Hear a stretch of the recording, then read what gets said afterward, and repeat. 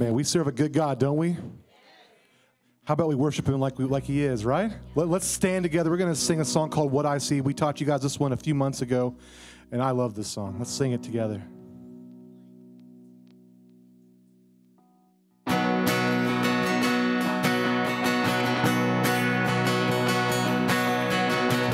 Do you see what I see? Do you see what I see? And I see lightning, I hear thunder. Something stirring 6 feet under. Dead things coming back to life again. I believe there's about to be another resurrection.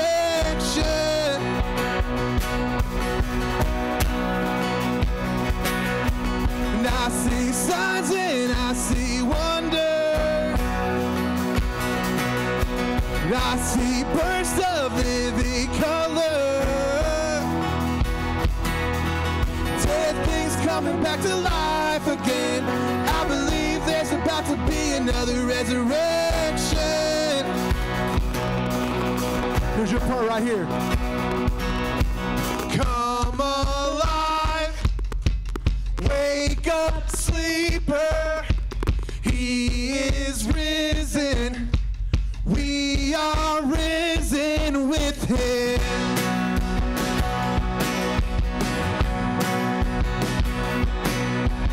Hallelujah, it is finished. See the grave, nobody in it. Dead things coming back to life again. I believe there's about to be another resurrection.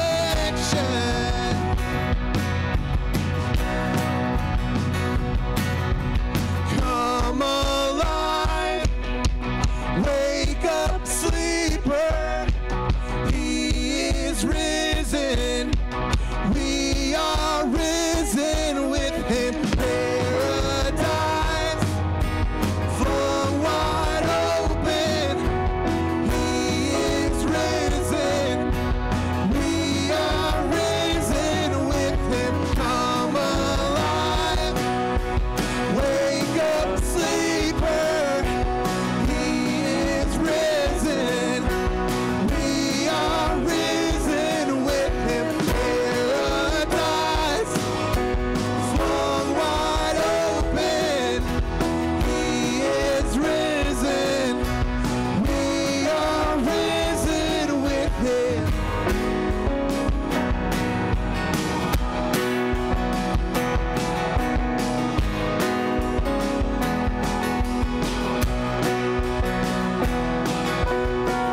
If you see what I see, that the grave is empty, then you know what I know. Anything is possible. If you see what I see, that the grave is empty, then you know what I know. Anything is possible. Do you see what I see? Do you see what I see? Do you see what I see? And I see signs and I see wonder. Do you see what I see? I see lightning, I hear thunder. Do you see what I see? I see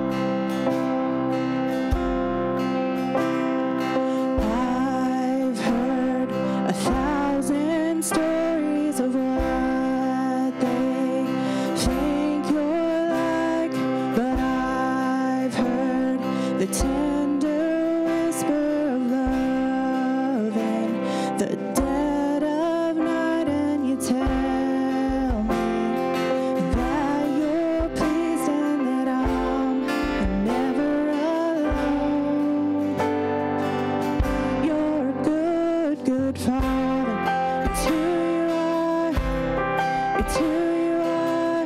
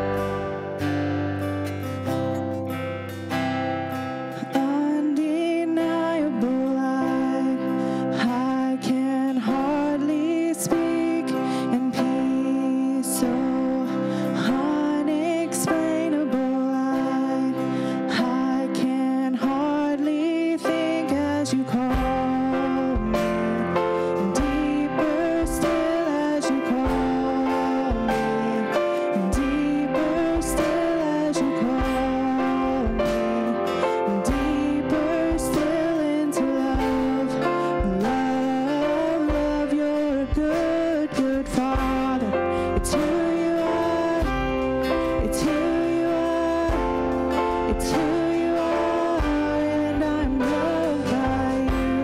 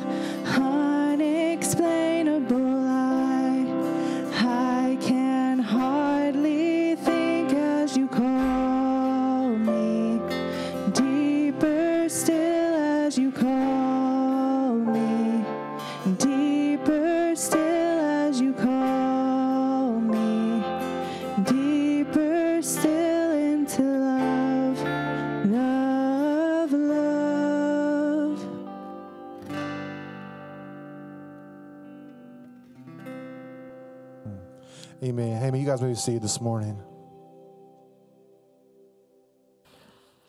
So David and I were talking this last week, and we were talking about the church getting all decorated and everything for Christmas. And as we were discussing that, an idea popped into our minds.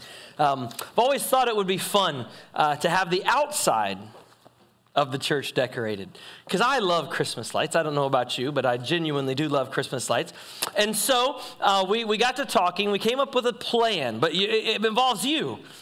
So it'll happen or it won't. Totally up to you guys, really, is what we're ultimately saying here. And so what we're thinking is, like if you're from Brazil, then over at the park, they have different businesses and stuff sponsor each of these little bitty areas around the park to decorate it, right? You've seen that?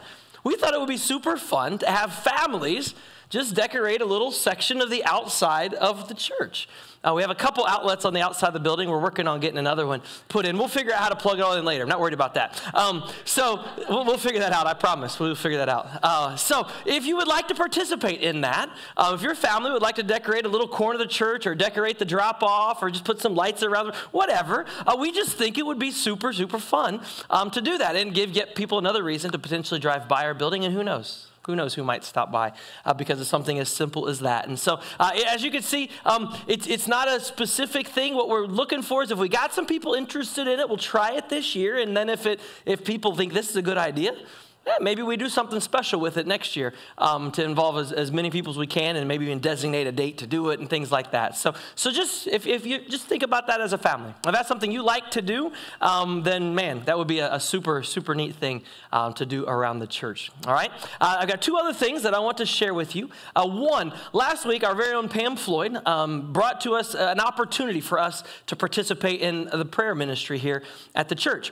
We met with her, Ken and I did probably a couple months ago at this point, and she had this desire to start a prayer ministry at the church doing something very specific, and that is creating a prayer quilt, just like this one right over here. And last week she kind of described it a little bit to you. Let me just do that again. Here's what we need. First, if you're interested in doing such things, she would love to teach some more people to do some simple quilting and things like that, so you can help with this process. But as things come up or opportunities present themselves for us to specifically pray for a specific need for a specific person or family or something like that, then we want to give them one of these prayer quilts. And the way it'll work is we will assign that person a specific quilt. We'll bring it in. And last week we put it in the prayer room. I brought it up here on stage today so you could see it. And then what we ask is you to do this. After church or before church, whenever you have time to run in there and do it, we'll leave it right here for today. There's some strings that still need to be finished. Just a little simple double knot in these little strings. You'll see they're longer than the ones that have been tied.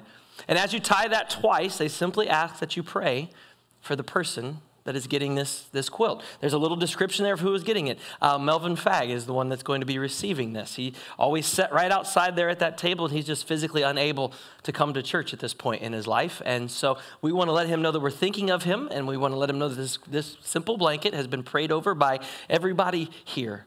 So it requires very little effort on our behalf to come in and to do something like this. But if you'd be interested in learning how to participate in that, she really wants some people. She's got a few ladies that are more experienced in life than others, and she would love to teach some less experienced ladies. Is that a nice way of saying that? Anyway, we think we would love to involve some new people in these traits and in learning these skills in life. They're so cool to be able to do. All right, so anyway, that's what this is. I wanted to bring that out here because I don't think it got enough attention last week, and I wanted to get more attention. I really do. And so as I was walking through the prayer room, God said, hey, grab that. I said, oh, okay. And so there it is. I brought it in here, all right? Lastly, Ken, this is your time to shine here. Next week is Thanksgiving. This coming week is Thanksgiving. Next Sunday is our Thanksgiving Sunday, if you will. And so we have a task that you need to perform today before you leave this building. Everybody. Okay, so you've got students assigned to help you? Yes. Yes, students that are assigned to help Ken, please come up to help Ken. All the Blast students. The Blast students that came to help Ken. They're going to give you a card. It's a simple Thanksgiving card. You are going to write something in life that you are thankful for, okay? You're going to write something in life that you are thankful for. All right, we're going to use some of these next week. It's very important that you do this. And here's the thing. Everybody gets to do this. There's pens in the seat backs in front of you. So please, please, please do this. Ken, I think, said it was going to basically not let you leave the doors until you've turned one of these cards in after service. So it's kind of your exit ticket, if you will, for this week. All right? So they're going to pass those out to everybody in the room. Yes, go ahead, go right ahead and pass away.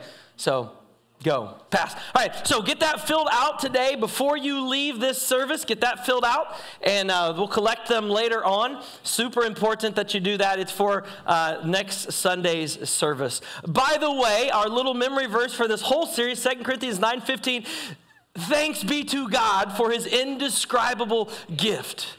Thanks be to God for his indescribable gift. You're simply physically putting down something that you were physically thankful for in this world right now, okay? So that's all. We're not asking a lot. You don't have to write your life story or anything like that. Just something specific. You can put more than one, yes, but something specific that you're thankful for right now in this season of life, okay? So take a moment and do that at some point in time during the service today. I can't wait to read these tomorrow. Actually, I'll probably read them tonight, quite honestly, when I come back with Corey for Youth Group. So I can't wait to read these. I'm just excited to hear what God is doing in all of your lives right now. And regardless of how close your relationship is or isn't with him, that's okay. You still have things to be thankful for in your life, and we know that all good gifts come from God. And so if you've never considered that reality, that gift, that thing you're thankful for, well, that was from God. This week's message actually brings that verse to life very, very well. It's the gift of faith. The gift of faith. Did you know that faith is actually also listed as one of the spiritual gifts that could be given to us by God when we accept Jesus as our Lord and Savior? Did you know that? 1 Corinthians chapter 12 is where you'll find this list, and faith is right in the middle of it. It begins in verse 7. Now to each one, the manifestation of the Spirit is given for the common good. To one, there is given the Spirit of a message of wisdom. To another, a message of knowledge by means of the same Spirit. To another, faith by the same Spirit. To other, gifts of healing by that one Spirit. To another, miraculous powers. To another, prophecy. To another, distinguishing between the spirits. To another, speaking in different kinds of tongues. To still another, the interpretation of those tongues. All of these are the work of one and the same Spirit. He distributes them each to each one just as he determines. Right there in the middle was that gift of faith. Now, this is a different kind of faith than necessarily what it takes to come to Christ. It's beyond that. It's a faith given to us by the Holy Spirit of God within us. The gift that displays God's powers in such a way that it actually creates joy in other people. It helps lead other people to our Jesus, this gift of faith. It's the faith that everyone that has accepted Jesus as their Lord and Savior, everyone who's confessed with their mouth and believed in their heart that God did indeed raise him from the grave, every one of us have at least one spiritual gift. Did you realize that? Did you know that? Remember, the gift you have, don't look down on it or up. It doesn't make you better or worse than any other Christian. That's not it at all. Every spiritual gift is a blessing from God.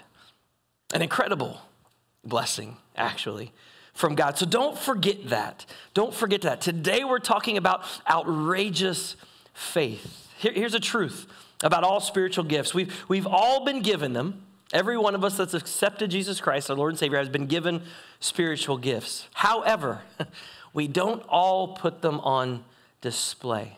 Some of us, we know our gifts. We know that God has called upon us to put these gifts to work for him. We know that. Some of us have an idea of maybe what those spiritual gifts might be, but we really, for one reason or another, have never put them into action. We've been hesitant to use them for his glory. For others of us, we know you're not really sure what your gift is yet. And you might have been a believer for a long time, and you're still just not sure. You haven't discovered what that spiritual gift is yet. Honestly, maybe some of us have never really tried. We just kind of accepted Christ and went on with life. We didn't dive in to figure out what it was that he was preparing us for. Please do this Christmas season that we're coming into. Don't live your life with that gift, that present, unwrapped. Don't live your life with the spiritual gift God has given you unwrapped. Make sure, wrapped up your whole life. Make sure you unwrap it. If you haven't done it before, do it this holiday season, because here's the thing. Our goal here, one of our goals is to empower you to serve God however he is calling you to serve him, to unwrap that spiritual gift, to put it to use for his glory. And part of the reason he gave you that gift was to bless his bride, the church, as well as to show love and his love to those people around you. Today we're going to look at that gift of faith. And some people in the Bible, some Old Testament and New Testament characters who had some outrageous faith. Outrageous faith. People that were called upon by God to have faith. Here's the thing. These weren't rich and famous people. These weren't extravagant people. These people were all people living very, very difficult lives, facing very difficult, awful, terrible situations, quite honestly. In some cases, their situation was life or death. And look at what God does through their faith. We're going to the Old Testament first. 1 Kings is where we're going to be to start with. 1 Kings chapter 17. 1 Kings chapter 17. It begins with the great prophet Elijah. Some say the greatest prophet in the whole history of the Jewish faith. God had brought a great drought upon the northern kingdom of Israel for sure because of King Ahab and the awful things that he and his wonderful wife Jezebel were partaking in. Elijah had told them some bad news about this drought. He'd fled to this deserted desert area, and God promised to provide, first of all, ravens to feed him every day and a brook of water that would never run dry. But there's a time in this story where the brook does run dry, and God gives Elijah a new plan of action to help him survive. It begins in verse 8 of 1 Kings 17. It says, Then the word of the Lord came to him, Elijah, Go at once to Zarephath, to the region of Sidon, and stay there. I've directed a widow there to supply you with food. So he went to Zarephath. When he came to the town gate, a widow was at the gate gathering sticks. He called to her and asked, Would you bring me a little water in a jar so that I may have a drink? Sure enough, she leaves. As she was going to get it, he called, Oh, and by the way, could you please bring me a piece of bread? All right, so God calls Elijah, tells him to go to this town to find this widow who is supposed to supply him with food. Seems like a great plan until he arrives, and this is her reply, verse 12. As surely as the Lord your God lives, she replied, I don't have any bread.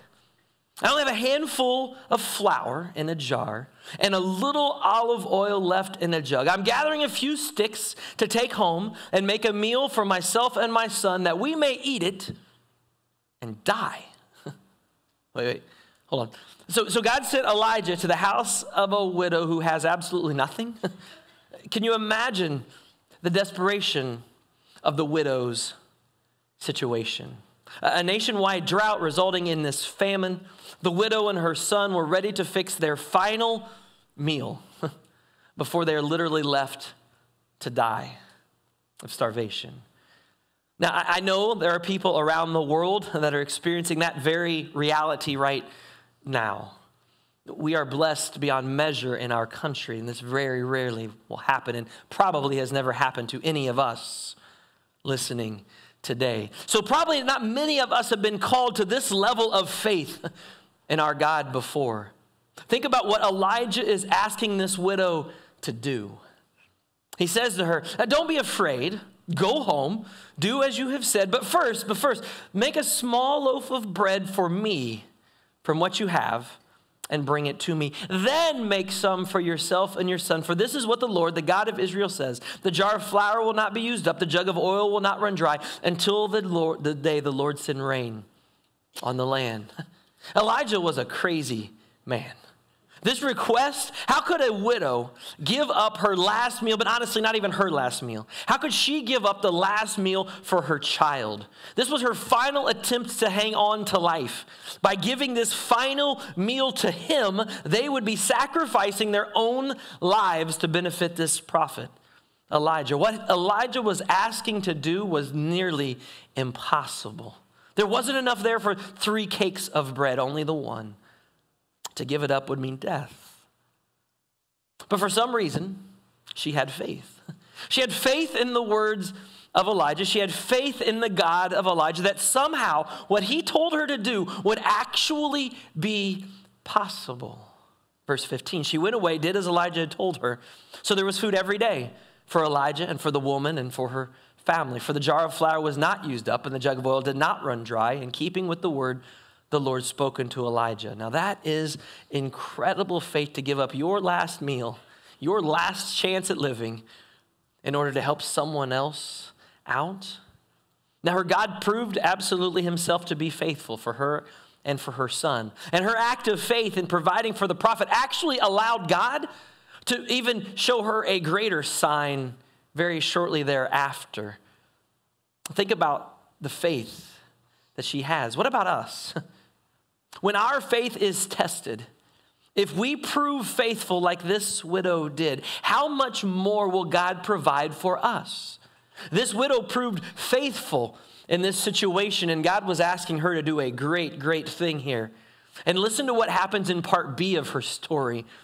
It says sometime later, we don't know the exact time frame, but sometime later her son fell ill and died. Her faith in this Lord that had provided obviously was shaken. I'm sure all of ours would be as well. She trusted in God. She provided for the prophet, and she had been blessed beyond measure. But tragedy still struck, as it can in our lives as well. Her words to the prophet were harsh. They were cutting. They were sincere. She was full of pain. But God had another plan. God had another plan to solidify the faith of this poor widow who came to the aid of his prophet. She had great faith, and look what God provides for her. Verse 19, "Give me your son," Elijah replied. He took him from her, carried him to the upper room where he was staying, laid him on his bed, cried out to God, "Lord, my God, have you brought tragedy even on this widow I am staying with by causing her son to die?"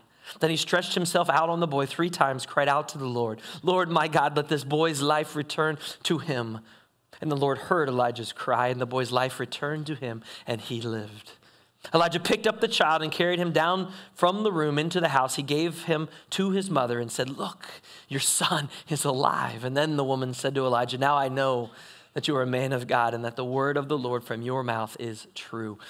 Outrageous faith, but it took her faith at the beginning to provide her last meal to this prophet in order for her faith to be fully realized at the end as God resurrected her son back to life. It's a crazy story. Imagine having that kind of faith. The second story is actually very similar. It involves another widow. We're going to 2 Kings chapter 4 this time, so just one book further. This is with the great prophet Elisha. Now, as a child, I always got those two confused. Elijah, Elisha, they sound the same. They look the same. They basically did a lot of the same things. Elisha did more as he asked for God for a double blessing over Elijah. But Elisha was this second prophet. He was the one God called upon to take the place of Elijah. The woman in 2 Kings was married to a man that was actually following Elisha. He was one of his disciples, if you will. Her husband was part of a group that followed him around and trained under him to be a prophet and teacher of Israel. And when her husband passed away, it wasn't like she just lost her husband. That's obviously the biggest blow. But she also lost her provider and her protector. She was at the very end of her rope, and then it got worse. And that's where we pick it up in 2 Kings chapter 4. The wife of a man from the company of the prophets cried out to Elisha, "Your servant, my husband, is dead, and you know he revered the Lord, but now his creditors have come to take away my 2 boys as slaves." She's lost her husband, her means to provide, and now she's about to lose her 2 sons as well. Elisha replied, "How can I help you? Tell me, what do you have in your house?" "Your servant has nothing there at all," she said, "except a small jar of olive oil." Elisha said, "Go around, ask all of your neighbors for the empty jars they have. Don't ask for just a few. Then go inside, shut the door behind you and your sons, pour oil into the jars, and as each is filled, put it to the side." Now, this woman has lost nearly everything. She's about to lose her sons as well. She has absolutely nothing of value in her house at all except a very small jar of olive oil. Elijah's fix, his fix is for her to go get a whole bunch of empty jars, as many as she can, and somehow fill them up. She's going to fill all these up with this tiny bit of oil that she has in her house. Does that seem a bit impossible to anyone else? I know if I were the widow in that situation, I would have had just a couple questions for Elisha. Starting with, how is that going to work again exactly? This much doesn't equal this. How's that going to happen? Verse 5, her faith, she left him. She shut the door behind her and her sons. They brought in the jars, as many as they could find. When all the jars were full, she said to her son, "Bring me another." But he replied, "There's not a jar left." It says, then the oil stopped flowing. She went and told the man of God, and he said, "Go, sell the oil, pay your debts. You and your sons can live on what is left." She sent out her sons. They rounded up as many jars as they could find, and every one of them was filled to the top. Now, if you'll notice there, Elisha didn't even tell her why she was doing what she was doing. It wasn't until it was done that the purpose was revealed. Then he gave her the instructions. She obeyed. She went beyond. Once the task was performed, jars filled, he tells her, go sell everything. Sell all the oil, pay all of your debt, and oh, by the way, you'll have enough left to live on. That's crazy. It's crazy. She didn't even know what she was going to be doing with the oil until Elisha revealed that to her. All she saw was this situation before her. Her sons were going to be turned into slaves. So she believed, she had faith somehow that this God of Elisha could provide for her needs. What would it take for you and I to have that much faith in the Lord, our provider? Think about that. Outrageous faith in the New Testament. I'm going to give you 3 quick, short, simple examples. One from Matthew, one from Mark, and one from Luke. In each of these miracles, Jesus calls out the individual person's faith. Matthew chapter 9 shares the story of a woman who approached Jesus. He's in the middle of this huge crowd pressing in on him. He'd just been called by the synagogue leader named Jairus. His daughter had fallen ill. A little bit later in the story, we find out she had actually died. Jesus was leaving this crowd to go and heal this girl, resurrect this girl.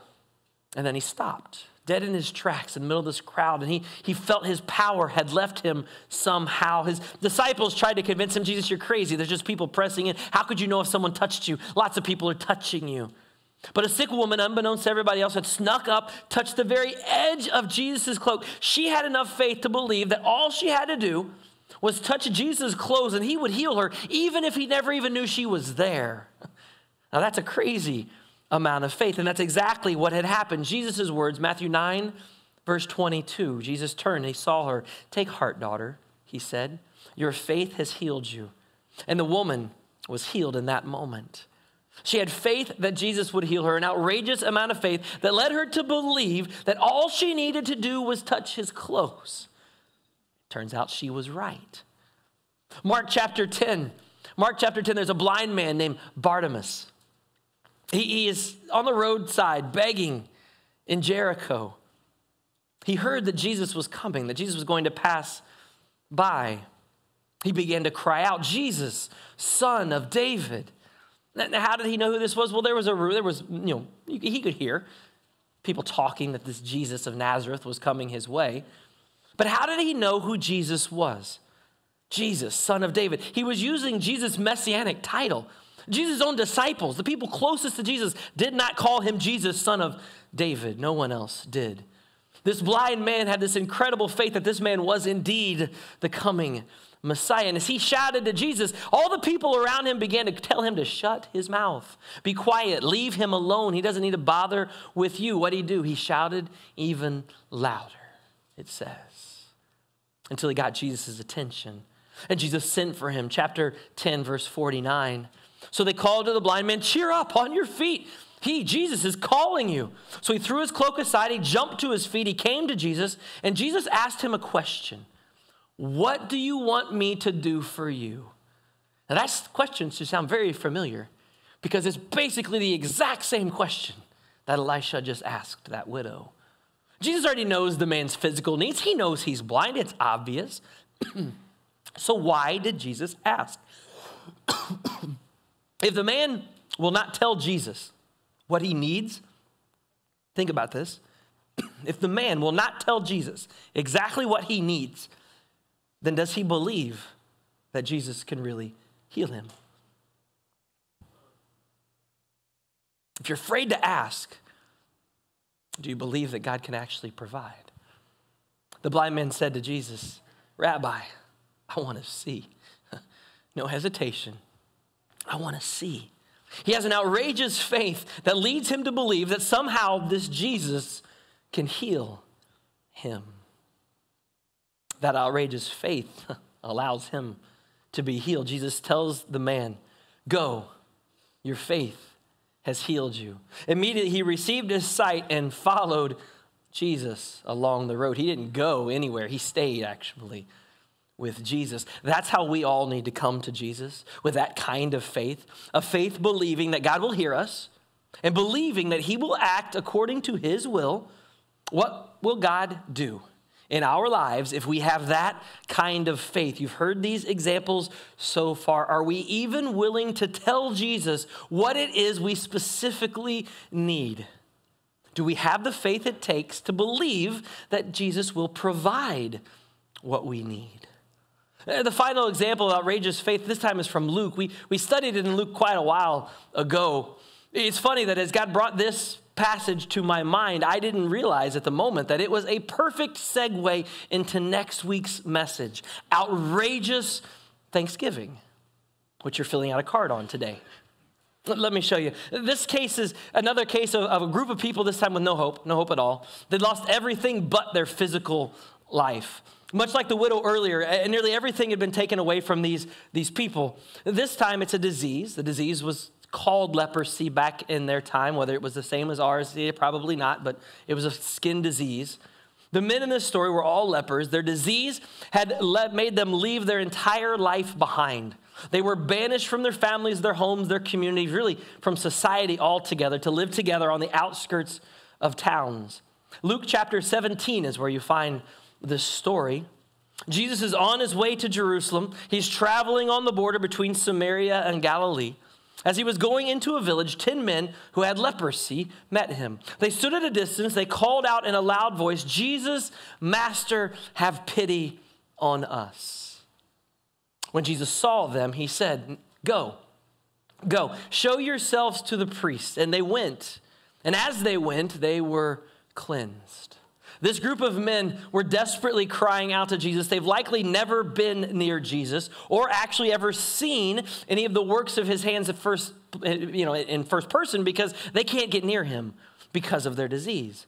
But they cry out to Jesus, and when they do, Jesus gives them some absurd instructions. It's crazy, unbelievable instructions. It makes no sense. They aren't even allowed to go to the temple, let alone meet with a priest.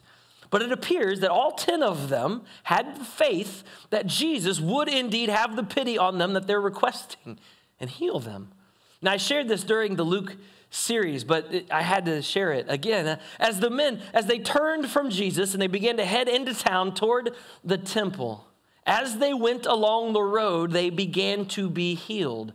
The men had to leave. They had to have faith to do what Jesus asked them to do, believing that he would heal them.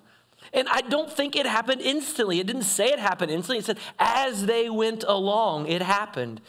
Can you imagine being in that group of 10 men, walking toward and looking at each other, noticing all of a sudden that their skin is beginning to heal. The scars are going away. The pain is going away. The flesh is all healing. They would have seen it happening on each other's bodies as they traveled. Imagine the rejoicing that began to take place as they started to see this happen. Imagine them going faster and faster and faster. I got to hurry up and get to the temple. I got to get there. I got to thank God for this. I got to talk to the priest. I got to get back to my family. I got to get back to my job. I got to get back to whatever. Imagine all the plans that these men were making, thinking about everything they would now be able to do as they return to their families. No more judgment from others. No more exclusion from society. No more begging from others. How excited would they have been as they made their way to the priest? They were all planning their futures, moving on with their lives. And then one of them stopped, it says. One of them fully realized everything that was happening. I believe this man was overcome with emotion in that moment. He had to be. He could not have been just, this is kind of cool. It says that he's now left this life that was full of pain and suffering and rejection. Everything had changed. As a result of his cry for help, he had an encounter with Jesus. He had faith that Jesus could heal him physically, but there was more. The passage says he stopped when he realized all of this. He went back to Jesus and he threw himself at the feet of Jesus. He was completely overcome. He couldn't believe he had actually been healed. A dream, impossible dream, had just come true. He can't believe he gets this new life. He can't believe that a Jewish rabbi would even heal him in the first place, because we find out that this man happens to be a Samaritan. The other 9, they went on their way rejoicing, absolutely. Technically speaking, they were following Jesus' directions, right? Going to the temple to talk to the priest, just like Jesus commanded them. But one came back after that to praise Jesus. The others, they all went ahead with their new life in Christ, the new life that he'd been given to them. But one came back to praise the one who gave him this new life. Here's the key. 9 of them resumed their old lives miraculously healed. One began a brand new life in Jesus. This is where the conversation ensues, verse 17, where Jesus asks him, "We're not all 10 cleansed? Where are the other 9 people at? Has no one returned to give praise to God except this foreigner?" Then he said to him, "Rise and go. Your faith has made you well." I think in this country we could look around and ask the question, are we all that gather on a Sunday morning to give thanks and praise to our God in a country of 350 million people, whatever we are now? Less than 50%, less than 30% are probably in a church this morning worshiping, praising their God. Where are the other 9? Where's everyone at? God asks. This man's transformation was more than physical. He was now this new creation in Christ Jesus. His body and life both transformed. His faith in Jesus had changed everything. It was outrageous faith he had, followed by an outrageous reward. Let's recap a couple of these folks. First, the widow. To step out in faith and help Elijah to give up her last meal would have been death for herself and for her son, but it actually brought life. In the moment for food and resurrection life later with her son, as God demonstrated his power over death even in the Old Testament as her son was brought back to life. It's an incredible story. Will we as individuals pour out what is left in our jar, believing that God will provide more? God will come to us. He will ask us, will you help with this? Will you provide in this way? Will we continue to pour out believing that he is going to provide more? Or will we just take what we have and say, nope, this is mine? And when it's gone, it's gone. The second widow was sent out to get empty jars with no way to fill them whatsoever. She had a tiny jar of oil with nothing in it, but she had faith that God would move through Elisha to fill those jars that she collected. Now, these 2 individual stories, I think, might be a representation. The miracles represented in these 2 stories, I think, just might be a representation of us, the bride here at Berea. Let me explain. I want to be part of a church that takes our small jar, we're not a giant church, that takes our small jar and just keeps pouring it out to bless those people around, just keeps pouring out to reach out to this community around, just keeps pouring. When it's impossible, we just keep pouring it out, knowing that God will provide more. He knows what we need. He knows what we need to do. He's giving us things to go and do. He's given us an incredible vision to share with you. Over the next few weeks, I'll begin revealing some pieces of that. But if we follow God down some of these paths, then the world around us is going to look at us, this little church that sits out here on a corner, and say, those people are crazy. There's no way they could possibly accomplish those goals in this community. As a matter of fact, I'll just warn you, there are some people that are a part of this bride of Christ that will doubt that it's even possible to accomplish.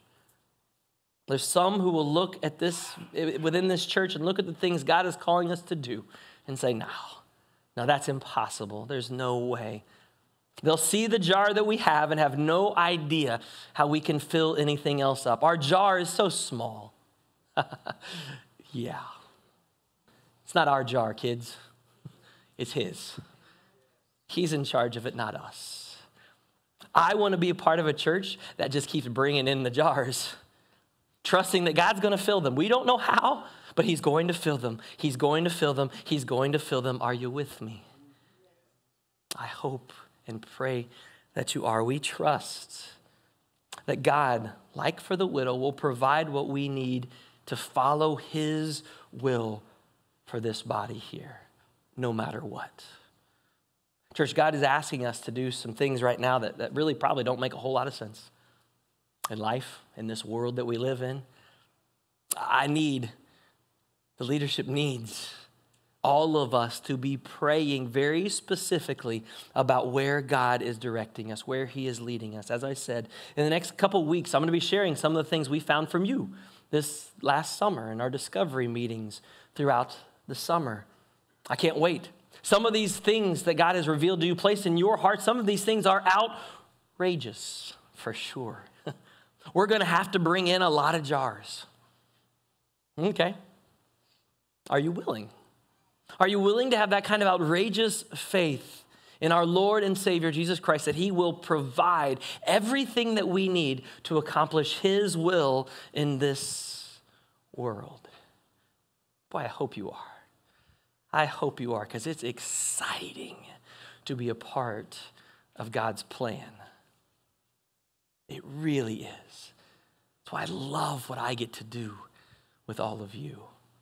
If you've not come to know this God yet, this God of outrageous generosity, this God of outrageous love for each and every one of you, if you've not come to know him in a personal relationship yet, would you do that today? This Thanksgiving, what an awesome, awesome opportunity to finally kind of realize, oh, there's more to this life. Oh, there's a reason I'm here. There's a reason I'm listening today. And that's so this God, through his Spirit, can get a hold of me and I can recognize him for who he is in my life, and I can give him thanks for all that he has done, is doing, and will do in me, to me, through me, in this world. Folks, we have some incredible things ahead of us. I know we do. You know why? Because we're his. And he does have good plans for us. He has absolutely things for us into his future as we attempt to reach those around us. We pray that you will all be all in. Don't miss the next few weeks. We got Christmas coming up too. I mean, it's just going to be an incredible. I can't wait to share with you outrageous vision in a couple weeks. I mean, it's just going to be, I just can't wait. It's so exciting. Hopefully you feel the excitement just a little bit. If not, shake my hand on the way out. Maybe I'll give you a little bit, all right? I'll just give you a little touch. Father God, as we come before you this morning, we are outrageously thankful for who you are, for what you've done. Father, for what you're doing right now. And Father, I think sometimes in our world we get distracted by the world around us and we forget that you have great plans for us ahead. Father, the greatest of those plans, of course, is being in your presence for all eternity. And we long for that day, but Father, we can't live on this earth just longing for that day. That moment has already begun. We've already stepped into eternity whenever we came to you and received your Spirit. Father, our eternity is with you. It began today. It began now. If we've never accepted you before, right now we can step into that eternity with you. And Father, while we're here on this earth, we need to not worry about the future. We don't need to worry about where you are, how you're here. You're with us. You're in us right now. We can look around the world. We can be depressed by the things that are happening. We can be upset at those things. Or we can look at the world. We can remember the Spirit that we have inside of us and go, okay, God, what do you want me to do? What do you want me to do? Father, we see these examples of Jesus just looking at the blind man who can't look back at him, can't see him, and asks him just, hey, what do you want me to do for you? The blind man says the obvious, I want to see, Jesus. Father, I pray that we, as believers, will look at you this morning and say, Jesus, what do you want me to do for you? What are you calling me to do? What are you calling us to do as believers? Lead us, guide us, direct us. We know you will provide. There is no dream too big for you. There is no task that you cannot accomplish. You know the needs of this body. You know the needs of this community. You know the needs of those around the world that you're desiring for us to reach out to through our missions. I can't wait to see those things become a reality in our midst. I can't wait for everyone here today to be a part of that. I can't wait for them to invite their friends, their neighbors, their loved ones, their coworkers to come and be a part of your family here as we pursue you with all that we are. As we pour from our little jar, knowing that as we pour, you're going to fill it up faster than we can pour it. If we fully follow you, that's all that we long to do. Father, we love you. It's in Jesus' name we pray. Amen. It comes to this time of the service where we're going to take communion. We're going to have somebody coming by. I think Ken's walking by. If you guys don't have a communion, a portion, he'll be walking through the aisle. I want to talk to you about Paul, because he wrote beautifully of the authority of the Lord's table. But he also sat right there the same as us today. Was he worthy? Are we? See, both of us are worthy for the Lord's table today because he's invited us here.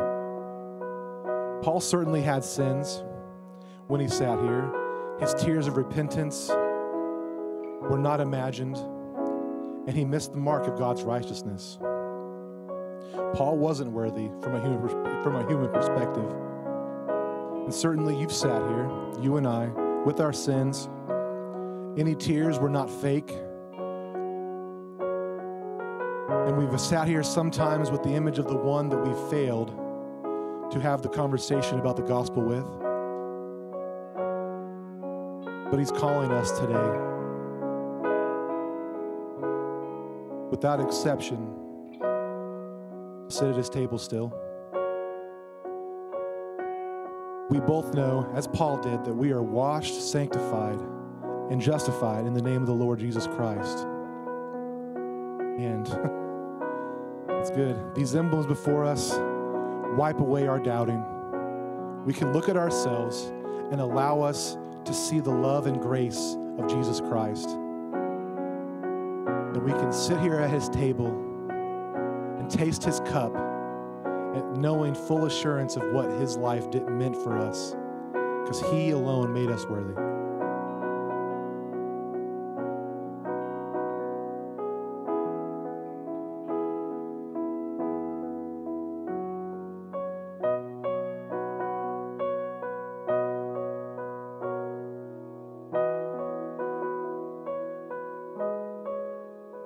Take the bread, the body of our Lord Jesus Christ, broken for us.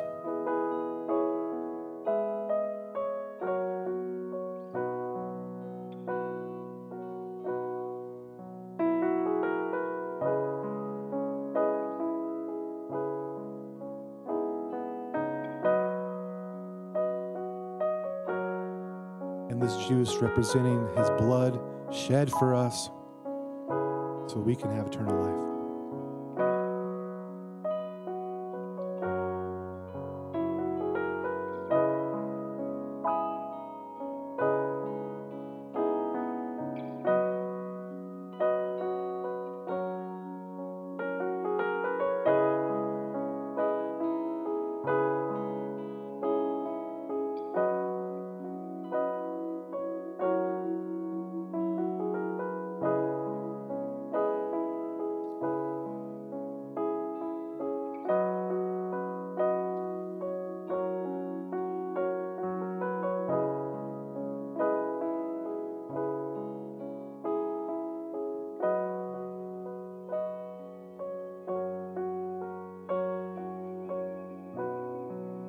When you guys are ready, please stand. We're going to sing a few songs today just of praising our Lord today before we leave.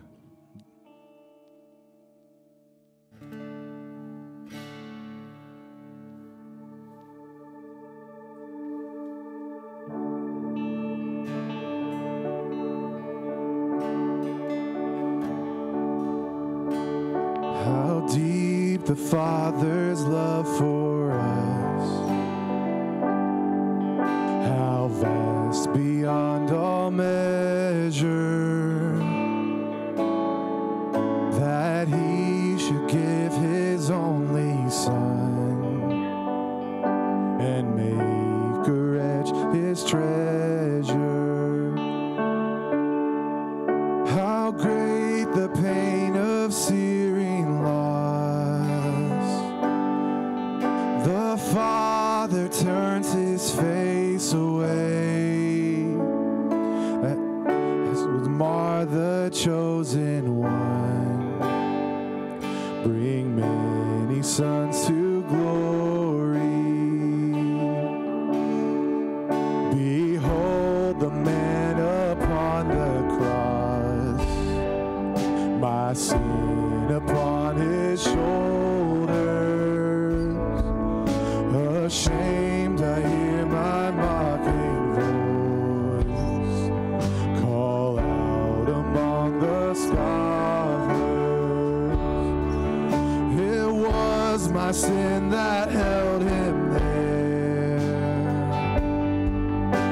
until it was accomplished. His dying breath has brought me life. I know that it is finished. I will not boast in anything. No gifts, no power, no wisdom. But I will boast in Jesus Christ, his death and resurrection. Why should I gain from his reward? I cannot give an answer, but I know it with all my heart. His wounds have paid my ransom, but I will know with all my heart. His wounds have paid my ransom.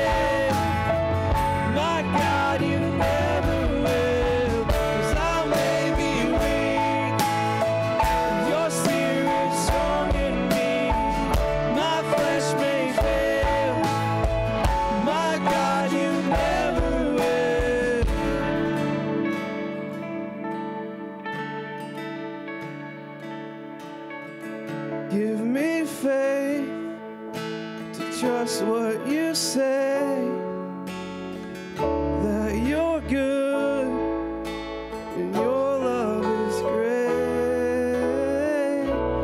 I'm broken inside, I give you my life.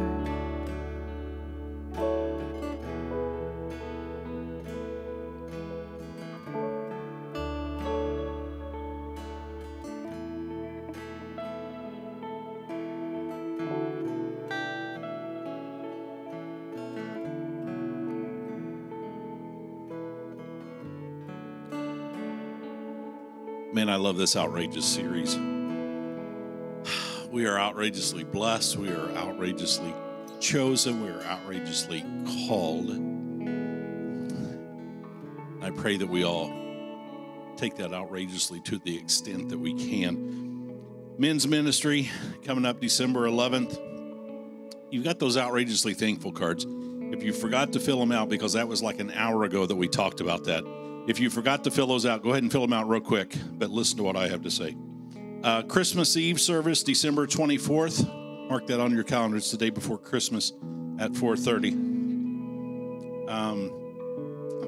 Jerry and Tony moved, and a group of us got together after church last Sunday, and we helped them unload their U-Haul. They wanted to say thank you. And I wanted to say thank you for being the hands and feet of Jesus. That's what our congregation is here for, is to reach out and serve, not to be served, to reach out and serve.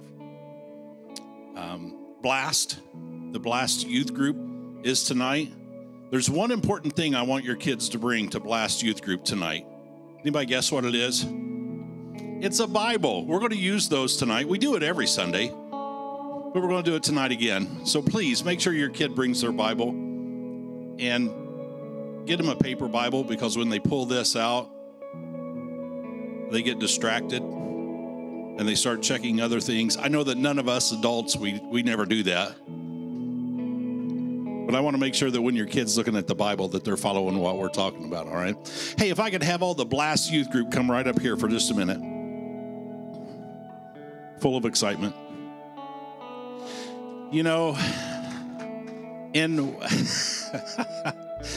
one of the songs we sang today, it says, "Oh, I've heard 1,000 stories of what they think you're like." We saw that last Sunday right here. We all have different thoughts of what we think Jesus looks like. But last week we talked about those shoe boxes out there. And I saw Jesus that day. And we have touched 50 lives with those boxes out there. 50 boxes. I had people coming up giving me cash. I had people coming up giving me checks. I had people stopping by during the afternoon and dropping off more and more stuff. And I saw Jesus that day in you. That's what we're here for.